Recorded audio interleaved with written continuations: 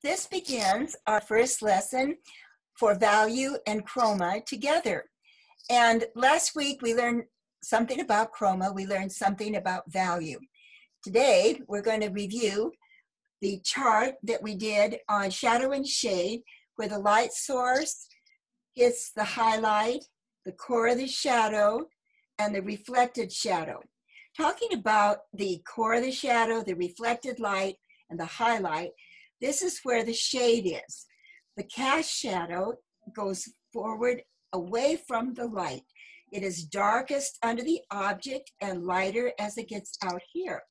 You notice that it's the same shape, only it's laying on a flat surface. So it's almost like a steamroller has rolled over it. So shadow and shade and value. And how do you produce the value? The value is produced by darkening your pressure, pressing down a little harder on your pencil. Also, the pencils that we use, there's a variety of darkness. Some of it is lighter, some of it is darker. 2B, 3B, 4B, and so on, all the way to double E. And I used for the drawing here a 2B, and as I come in to darken a little bit, I will move to a 6B, which shows you how much darker it can become, only enhancing the value contrast. And this is what we will look at today, is value and chroma contrast. There, you see how much darker that looks? It really makes it pop. And the way you show the edge is with smudging the lost and found edge, and there it is behind your object.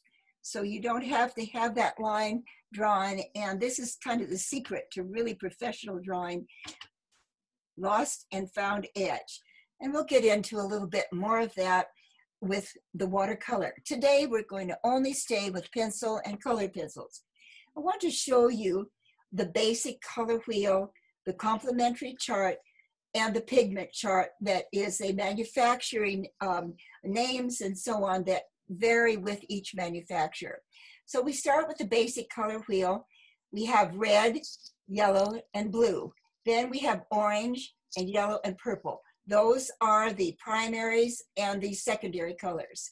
Now the primary colors will have what we call tertiary colors in between colors, between the primary and the secondary.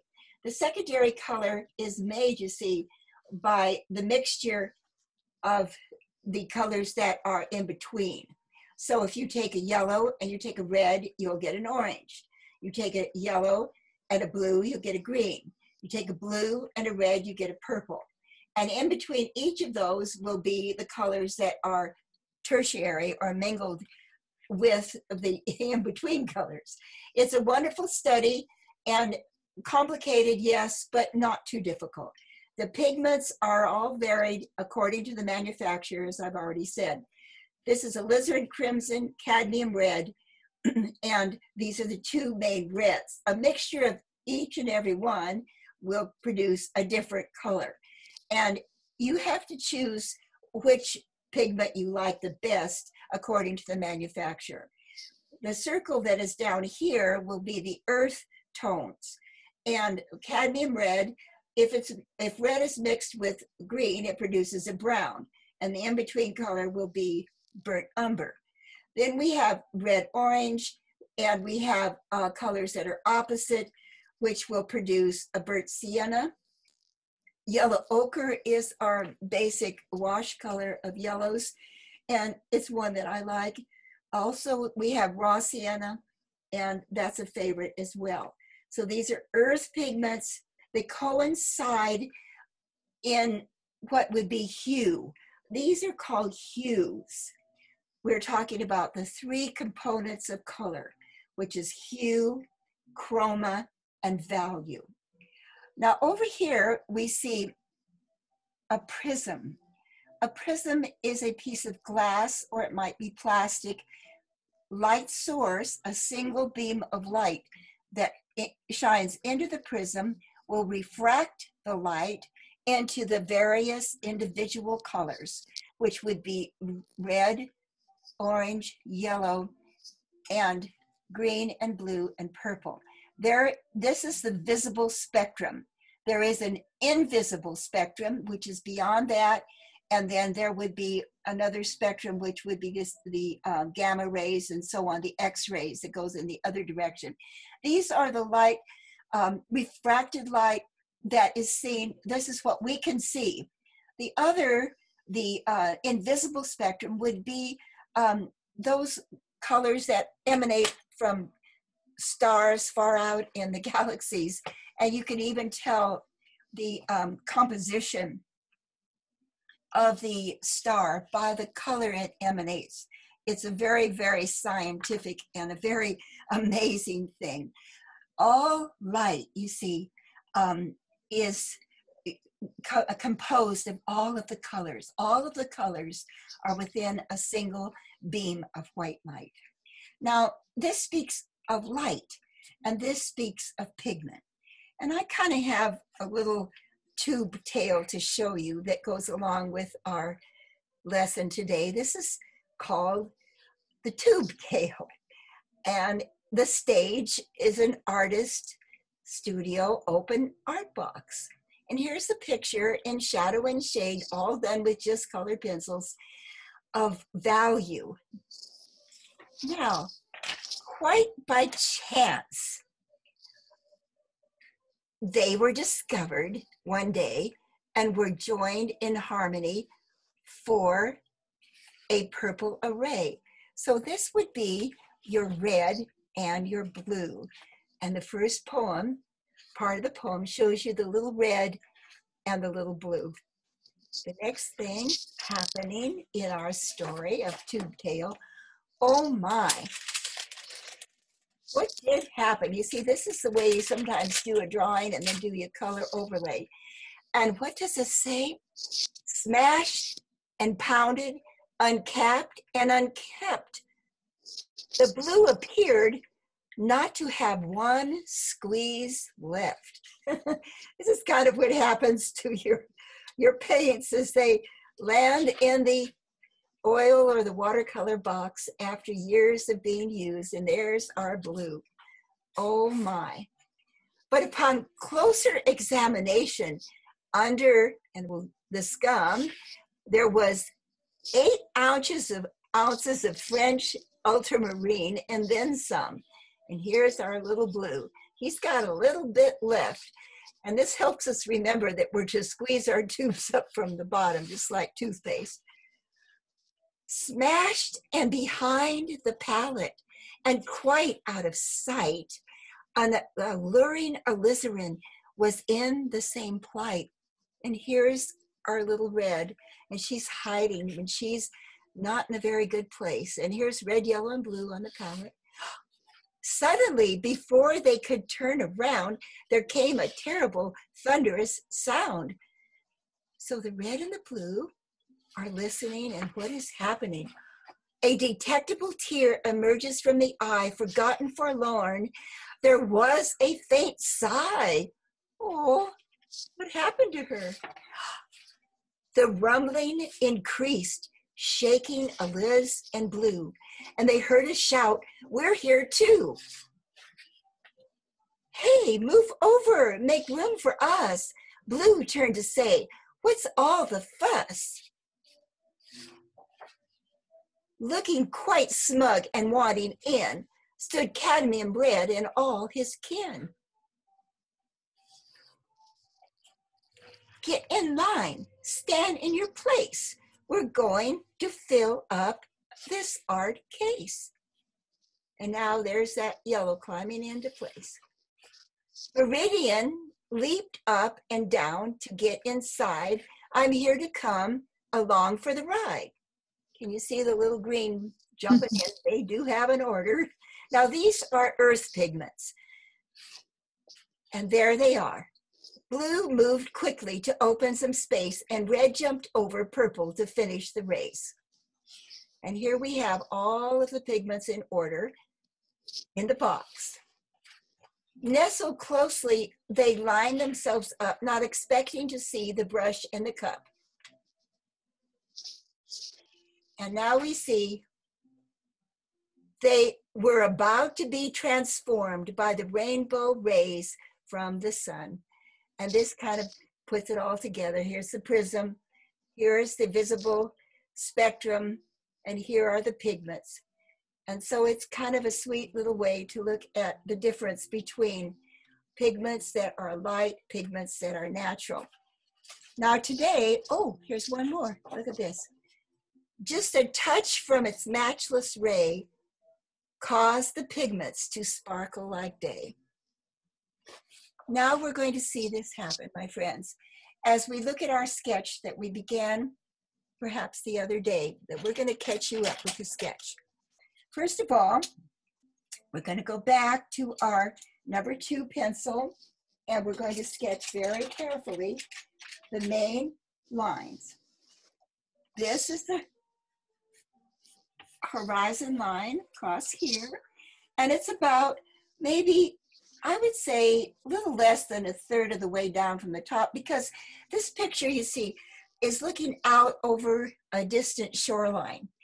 And we have a mountain here, and we have their erosion lines like this, and then we have a distant mountain like this, and I'm showing a little snow cap just like that.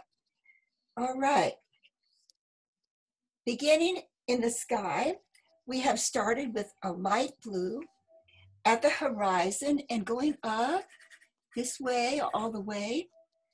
And then over the top of it, we come down with a darker blue.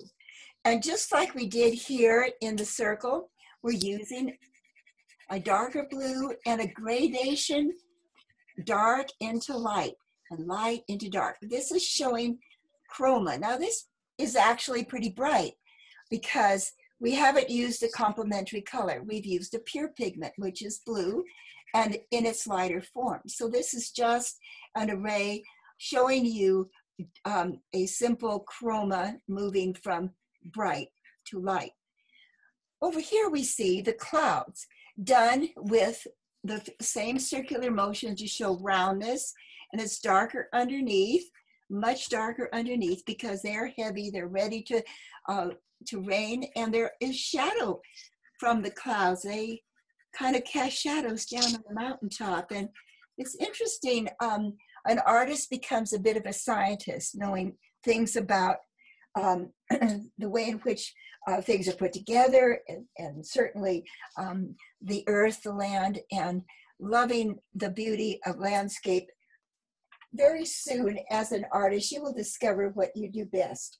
And long ago, it was just absolutely true. In my case, I love to do landscape. And I've sketched in many beautiful places in the world, and perhaps I'm so blessed right now to live in one of the more beautiful places, and it's Coeur d'Alene, Idaho.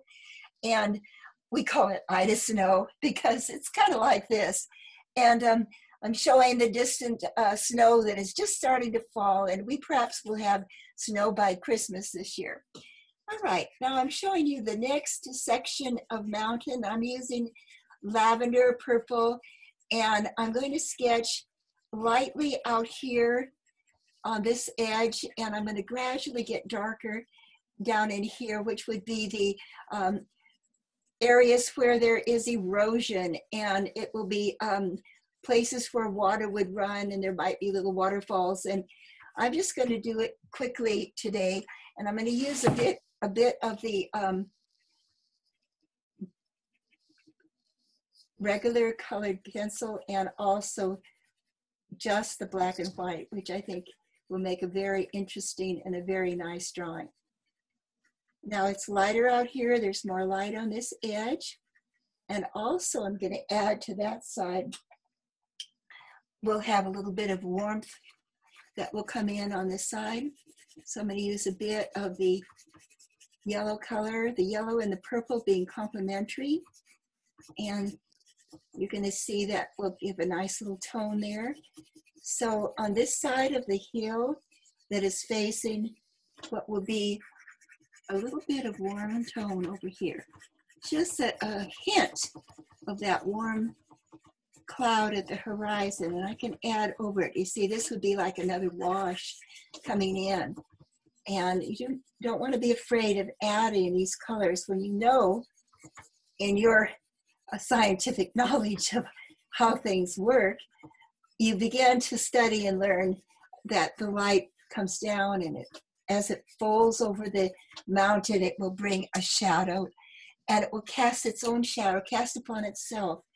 And so then I'm going to move right into this mountain and just shading it in its erosion areas.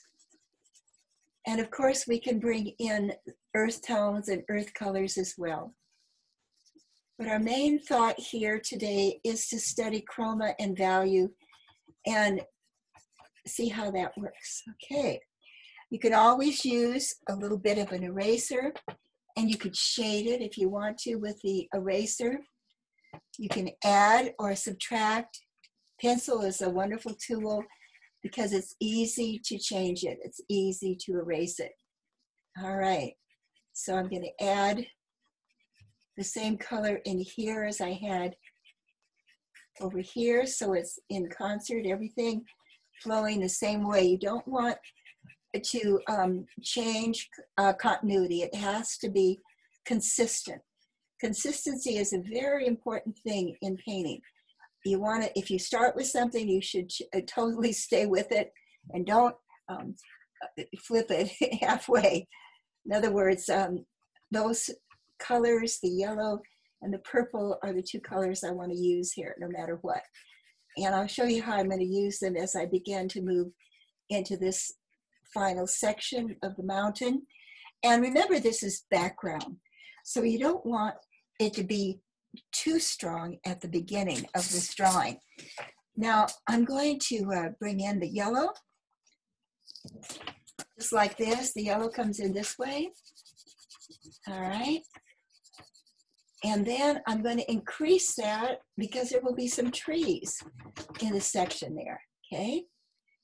And remembering that I have the purple in this section. All right. Coming down this way. And then I'm going to be able to bring this darker right in to the shoreline. And then I'm going to do some trees. And I will stay with the purple. And this consistently continues the harmony. All right, just like that. I believe we have enough of a lesson to start with today. And this will be part 1 of the value and chroma drawing. And we'll continue this next time.